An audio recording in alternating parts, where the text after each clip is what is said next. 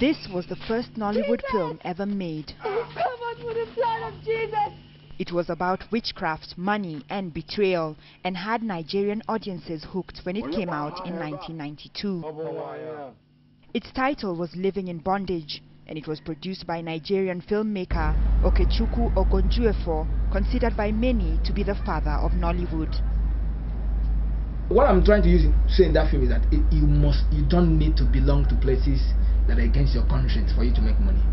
God will always reward you at a time when he feels it's due. Well, I didn't go into film production by accident. I actually set out to be a filmmaker. So I got my training, came to Lagos.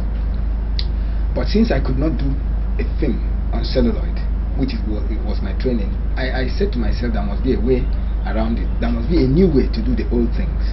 And that new way was trying to invent, to experiment with VHS camera.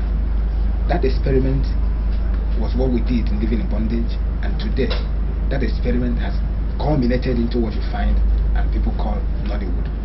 Andy,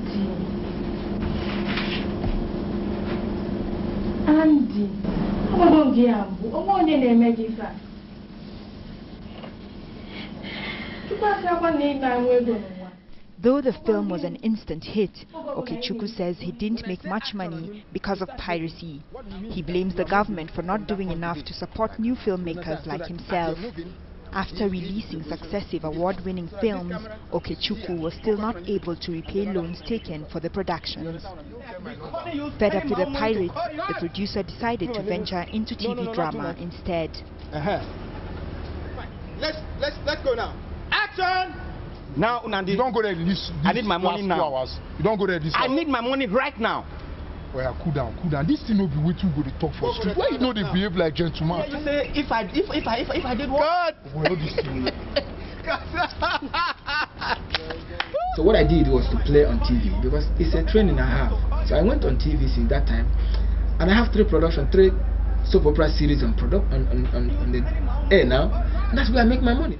As long as you're doing a very good movie, you're a candidate of piracy. The moment you go to location, they start buying materials to wait for your job. And there's so many. Piracy is so bad that almost every Friday here, trailer loads of CDs made in Nigeria are crossing the border. One of his soaps, known as Siberia, is currently running on local TV channels. The series explores events taking place in the lives of a group of friends living in Lagos. You sit there working on your PC, doing what you love to do best. On the other hand, I sit in this house rotting away. I can't even achieve my dreams. Where is all this coming from? Tell me. You were the one that said 6 years ago that you suddenly became disenchanted with modeling. The mother of my son. And modeling is certainly not for you. Period. I hate the way you make this sound. I hate it, Yvonne. You're spoiling for a fight. Who cares? You're really spoiling for a fight. Okechukwu may have abandoned filmmaking, but the industry he pioneered continues to employ tens of thousands of people today, bringing in over $200 million annually. An average Nollywood film sells about 50,000 copies, yet in Lagos alone, millions of bootleg copies go for just $1 undercutting Nollywood's price of $2. The sales are great.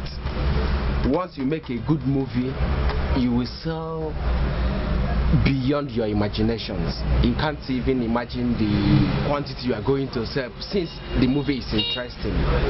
So anybody that tells you that Nigerian movie doesn't sell, that person doesn't make a good movie. It was my wife they met. They convinced her. Government investment in the industry is still slow. Most movies are shot on digital cameras with tight budgets, while sound and picture quality is often compromised. I have lost everything.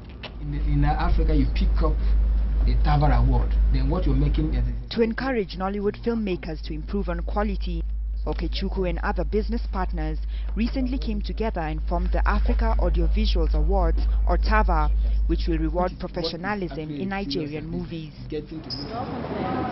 The first award ceremony was held in July this year and attracted many of the country's media personalities. And the award goes to...